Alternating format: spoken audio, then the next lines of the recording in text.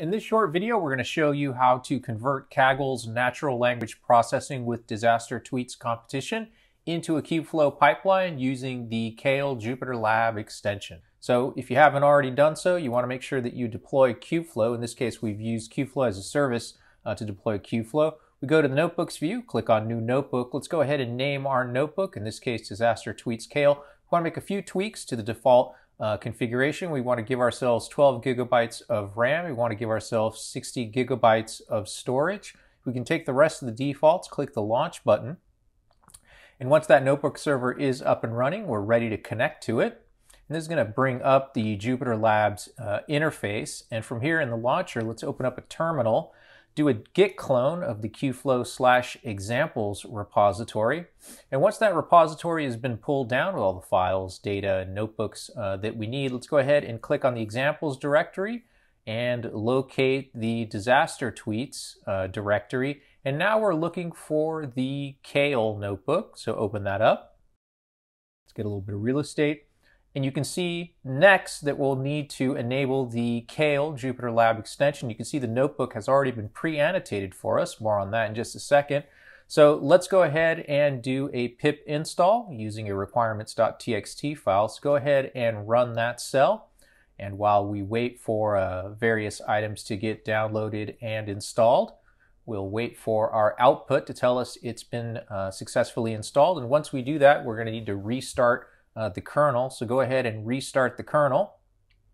And with the kernel restarted, we can actually come back to this particular cell and turn it into a skip cell annotation so that when we run the notebook, we won't have to repeat this particular step. So let's take a look at what's happening in the balance of the notebook. In this cell group, we're doing imports.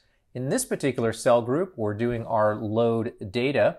That's our first step. In our second step, this is where we do our exploratory data analysis. You can see that it depends on the load data step. So there's quite a few cells here that are in that particular pipeline step. Our next step is going to be our pre-processing data step, which you can see depends on the previous step. Next up is our corpus creation step, which depends on the pre-process data step. A little bit further down in the notebook is the embedding step. That's going to be our next pipeline step, which again you can see depends on the previous step. In our next pipeline step, which is the baseline model step, you can see that it depends on the embedding step. And then we wrap things up with our final pipeline step, which is our training model step. Now we're ready to go ahead and click the compile and run button. A few things are going to be happening here. First, the notebook will be validated.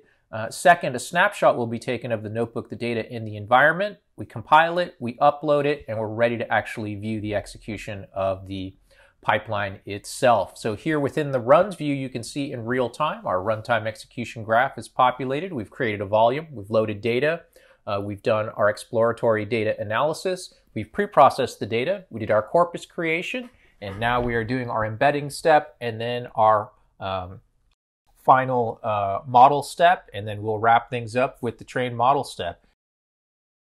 And that's it. You've successfully created a Kubeflow pipeline using the Kale JupyterLab extension for Kaggle's natural language processing with disaster tweets competition.